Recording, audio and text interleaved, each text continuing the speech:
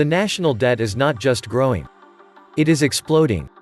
This bubble is being created since 2008 by central banks globally to be popped very soon. The United States national debt ticked above 23 trillion United States dollars for the first time, an amount equivalent to $67,000 per U.S. citizen. The U.S. federal budget deficit for fiscal year 2020 is $1.10 trillion. Fiscal year 2020 covers October 1, 2019, through September 30, 2020. The deficit happens because the U.S. government spending of $4.75 trillion is higher than its revenue of $3.65 trillion. The deficit is 1% greater than last year. The fiscal year 2019 budget created a $1.09 trillion deficit. The U.S. government's public debt is now more than $23 trillion. It is the highest it has ever been. The Treasury Department data comes as tax revenue has fallen, and federal spending continues to rise. The new debt level reflects a rise of more than $2 trillion from the day President Trump took office in 2017. Toss in the debt accumulated by counties, cities, school districts, transportation districts, and another special districts, and the debt burden per taxpayer will skyrocket. Plus federal debt plus unaccounted unfunded liabilities. The whole ball of wax is over $200 trillion in debt. America produces few things, but we excel at guns, military spending, and debt. The dollar itself is a debt instrument. Debt service is the fastest growing major item in the federal budget, evaluated at $390 billion this year, and projected to close in on the $1 trillion mark within a decade. Our payments don't cover the cost of our promised benefits. For example, Social Security was a Ponzi scheme at the outset. Shall we just raise taxes on the rich? No, it's far worse than that. Forget the 1%. Let's take 100% of all income and assets from every household earning over $100,000. That's the top 20%. Even if we did such a ridiculous thing, even that is not enough to cover the cost of the benefits already signed into law. Even the multi-trillion endless war and military budget is tiny in comparison to the entitlements. And military is something we in theory could just stop paying for. But the entitlements are legally promised forever. The U.S. exports prosperity and imports poverty. Go to any big city and count the tents on the sidewalk. The median savings account in the U.S. is under $5,000. Add the individual state debt burden to the per-person federal debt burden. And every newborn American arrives with a debt burden of over $70,000. Trillions of dollars in new never-to-be-repaid debt every year. Trillions of dollars in offshore non-taxed cash. Politicians don't even read the budgets that impose intergenerational debt for 100 years or more. We all know there is something seriously off the rails. Modern slaves are not in chains. They are in debt. Welcome to the Atlantis Report. The U.S. government's taxpayer burden is $693,000. U.S. government is a sinkhole without enough assets to cover its debt.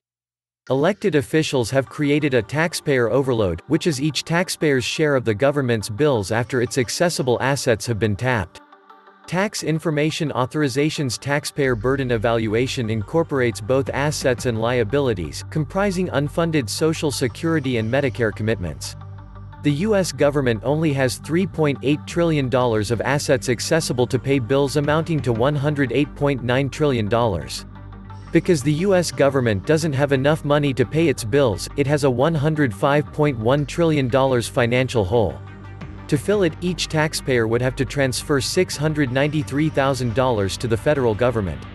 Despite the fact that the Treasury Department does not integrate unfunded Social Security and Medicare promises on the federal balance sheet, American consumers are still bolstering the economy spending money they don't have. But how long can it last? That's the question Peter Schiff asks in his latest blog.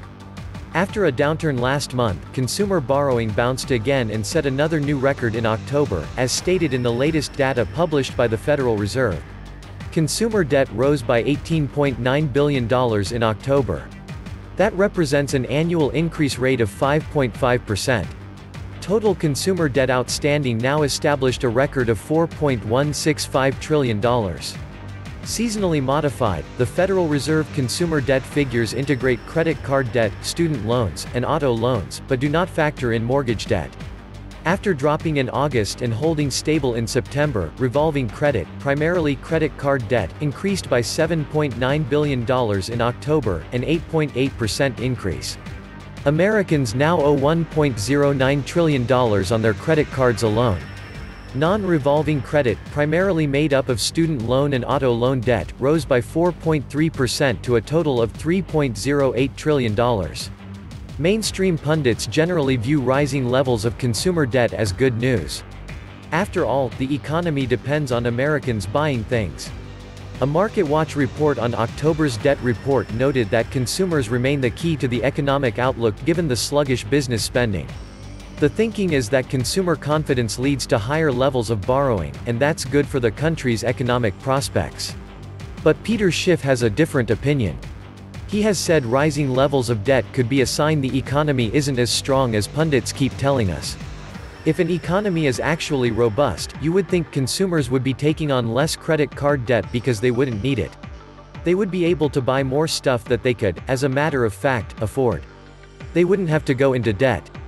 Because credit card debt is the worst possible debt, knowing how high the interest rate on credit card debt is. If you can afford to pay off your credit card, you're going to pay it off. Given the cost of carrying a high credit card balance, most people who do so do it for the reason that they don't have a choice. They don't have the money. They can't afford to pay the credit card bills when they come. And so all they do is pay the absolute minimum that you're authorized to pay, and that means the balance never goes down. And so given that you see this surge in credit card debt, I don't believe that indicates the economy is good. I mean, some people think, oh yeah, when the economy is booming, people are more apt to go buy stuff. Yes. But not on credit. They're more apt to buy stuff with their higher income, buy things that they can afford. If credit card debt is spiking, it's generally a sign that the economy is weak. People are hopeless. They're trying to make ends meet. The cost of living is going up more rapidly than people's paychecks. So, they are briding the difference using the only lifeline available to the credit cards. The question is how much money can the American consumers borrow before the bubble pops? Effectively, consumers are borrowing from the future to spend in the present. Whether driven by confidence or desperation, debt-fueled spending can't go on eternally. Credit cards have this disadvantageous thing called a limit. What happens when the future arrives? Every dime borrowed ultimately has to be paid off. During a recent appearance on RT Boom Bust, Peter Schiff took on this notion that the US consumer has never been in better shape. The consumer is totally levered up.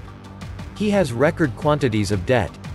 And the only justification he can spend is because the Fed is keeping rates low enough so that credit continues to flow regardless of the lack of proper savings to finance it. So, this whole house of cards is going to come tumbling down, and the consumer is going to be right in the center of that. While prices for the debt has increased, and rates fell, for every dollar borrowed, $2 in wealth came into existence, one cascaded through the GDP economy when it was spent. A second came into being as an asset, a receivable, on the bondholder's balance sheet. 2 for 1. What a brilliant thought of it. It was an artifact of a bond bull market, one that by all appearances ended in 2016. While it ran, the quantity of debt issued had no limit. And an ocean of bonds was filled. As bonds were issued, they expanded economic activity in one industry after another. The new jobs in those industries yielded income and savings. The savings mainly found its way back into demand for bonds. What an enormous Ponzi scheme. Each dime of all that debt is someone's asset. Pensions are a form of debt. Committed entitlement spending is a form of debt. Altogether, the amount of future cash flows promised truly unimaginable. No group of men can control the most significant market on planet Earth, the debt market. If the rates continue higher, ultimately we'll hit our Minsky moment when debt holders stop worrying about return on their money and begin to worry about the return of their money.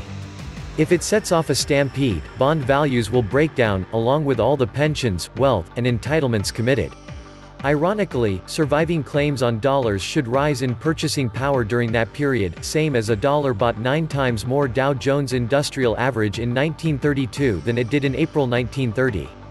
Unfortunately, what is seen by many as a good economy is simply an illusion built of massive deficit spending. While we fixate on an improving GDP, the national debt is not just growing, but it is exploding.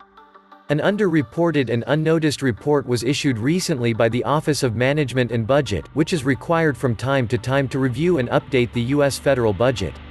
The report titled Mid-Session Review paints a far bleaker forecast of the deficit going forward than initially anticipated. James Grant and Jim Chanos a little while ago participated in a talk at the New York Historical Society. Both men make it perfectly clear they see what is being cast upon us as a massive fraud. We should be suspicious of those making promises this will end well. Charismatic psychopaths run the show. The rest of us are along for the ride. Understanding that reality will cause many to fall into despair. The fact is that there are a million little things that each of us can do to mitigate the inevitable unraveling of this whole charade. Get a Sawyer water filter. Buy an extra can of beans when you go to the store. Buy some 5-gallon buckets and fill them with rice and beans. Build a library of books on eatable plants, gardening, animal husbandry, and blacksmithing. Put together a first aid kit. And learn self-defense. This was the Atlantis Report. Please like, share, and subscribe. Thank you.